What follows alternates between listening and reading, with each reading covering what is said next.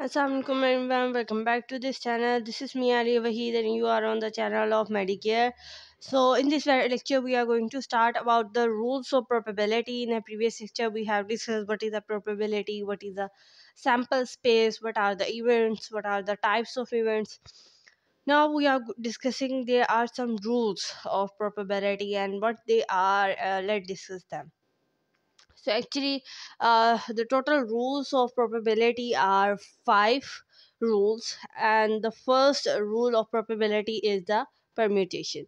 What is permutation? We have solved all the whole chapter or chapter number 7 about it.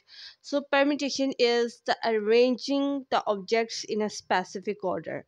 So what is the formula of it? So its formula is P is equal to n factorial over n minus r factorial. So we have solved a lot of questions about that formula. Second rule of probability is the combination. So it is a selection of object without considering the order. So its formula is C is equal to n factorial over r factorial n minus r factorial. So this was the second rule. Third rule is about the counting of sample point. Actually, the counting of sample point is not the rule, but it is a concept which used to solve the questions of probability. So doesn't consider it as a rule, but I have written it because your book has write it in it. So what it is, it is the mean total number of outcomes in a sample space. Okay, कितने number of आपके total outcomes हैं, possibilities हैं, उनको count कैसे करना है हमने. So it can be done by using permutation और कॉम्बिनेशन. इन दो को यूज़ करके हम लोग इनको काउंट कर सकते हैं. स्टेप्स क्या हैं इसके? First you will determine the sample space, यानी आपने आइडेंटिफाई करना है कि आपके कितने आउटकम्स हैं, कितनी पॉसिबिलिटीज़ हैं. देन उसके बाद आपने कैलकुलेट करना है प्रोबेबिलिटी. कैसे फाइंड आउट करना है? By dividing the number of events to the total number of sample space. ये आप लोगों को कल भी मैंने बताया था कि प्रोबेबिलिटी का क्या फार्मूला है और इसको कैसे फाइंड आउट करते हैं. अच्छा, थर्ड स्टेप क्या होगा? So now your third step is to find the permutation and combination. So अब आप क्या करेंगे कि अरेंज करना है. परम्यूटेशन क्या है कि किसी चीज़ ऑब्जेक्ट को अरेंज करना है, और कॉम्बिनेशन क्या है कि हमने उसे ऐसे ही बगैर अरेंज किए लिखना है. सो अब आपने किसी भी डाटा को या कोई भी प्रोबेबिलिटी के आंसर को अरेंज करके लिखना है तो आप परम्यूटेशन और कॉम्बिनेशन का यूज़ करेंगे. Fourth rule is the addition rule.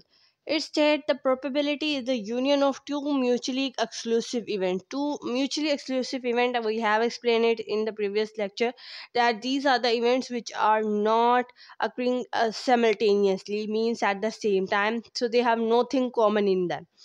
So addition rule is probability is equal to event A plus event B. दोनों events को हम add कर रहे हैं और दोनों events, जैसे event A जो है वो even number है, even be set of odd numbers है, तो दोनों डिसजॉइंट सेट है. Mean this set has nothing common between them. दोनों बिल्कुल अलग हैं. सो दिस रूल हमेशा तब अप्लाई होगा जब आपके पास इवेंट्स जो हैं वो अकर नहीं हो रहे होंगे साइमल्टेनियसली, यानी आपके इवेंट म्यूचुअली एक्सक्लूसिव होने चाहिए.